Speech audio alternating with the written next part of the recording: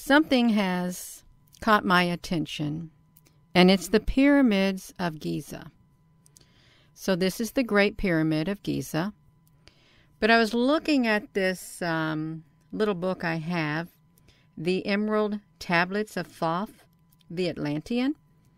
And it's really interesting what I read in there about UFOs, more or less a spaceship. Raised I to light, the children of Kim, deep 'neath the rocks I buried my spaceship, waiting for the time when man might be free. Now that's interesting, it really is. This is even more interesting. Over the spaceship erected a marker in the form of a lion, yet like unto man.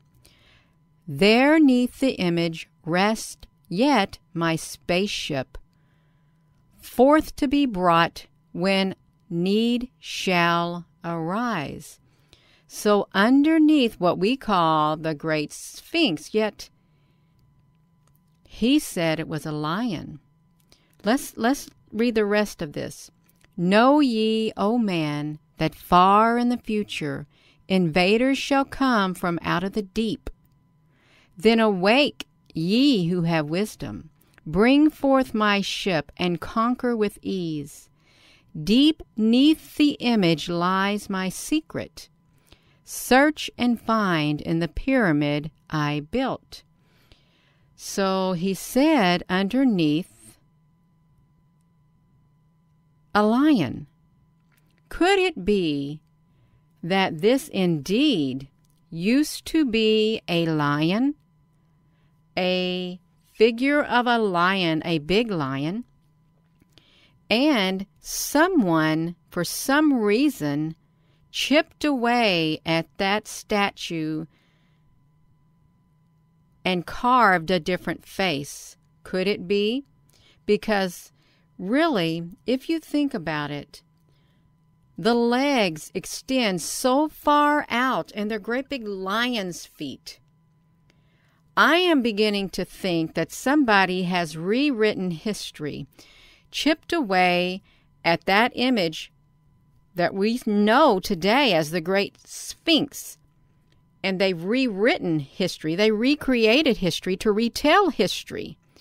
That's what I'm thinking. Because these legs, look how big the legs would be.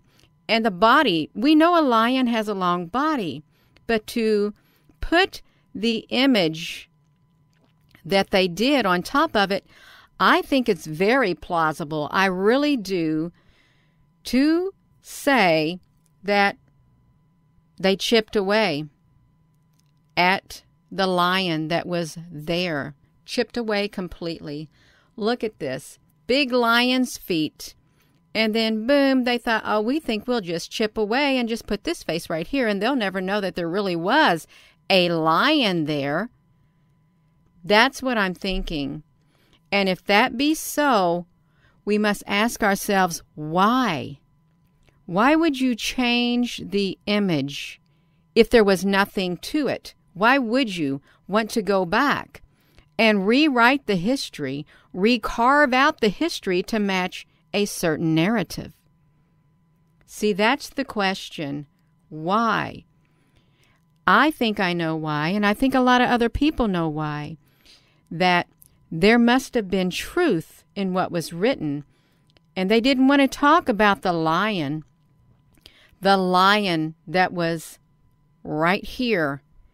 They didn't want people to know about the true history.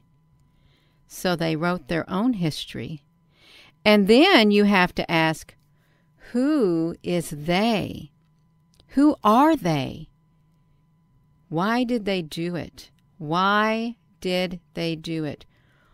Why take a massive statue like that, which obviously looked like a lion, and carve out a different image?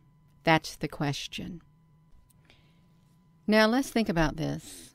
I'm going to show some more pictures that I just gathered off the internet in a search. You can search and you can find all kinds of images for documenting what we're looking at. So if this was buried beneath the sand, the body and stuff, You imagine how many thousands of years probably that it's been sitting there. But then the head of it, look at the head. The head really does not look like it belongs. I'm just being honest with you. It does not look like it belongs at all. And it looks like they went through great lengths to do that. To like, I really do think that they put a different head on this and that it used to be. Now look at this. They look like aliens. Look at the reconstruction that's being done. And everybody is coming to get their pictures taken.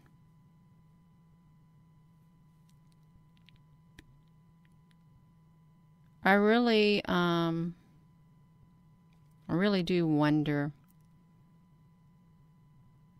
because I feel deep within my spirit there is something very, very wrong with this version of history. I really do. There's something else that I find interesting are all the books and or movies that have a lion in it as the king. Okay, that's what I'm thinking of. And then you have this from the Bible. One of the elders said to me, "Weep no more. Behold, the Lion of the tribe of Judah, the root of David, has conquered." And then you have the movie The Lion King.